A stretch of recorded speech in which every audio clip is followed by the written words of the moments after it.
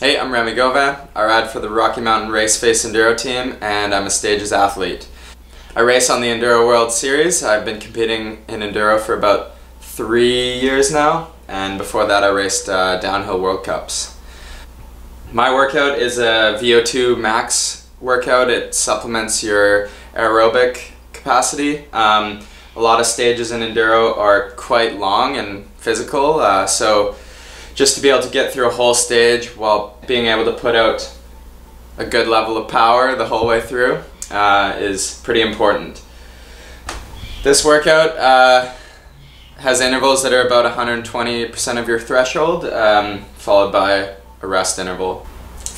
I like to do this workout on my race bike just to stay comfortable being able to put out efforts on the bike that you're going to race on. Enjoy the workout, and see you guys later.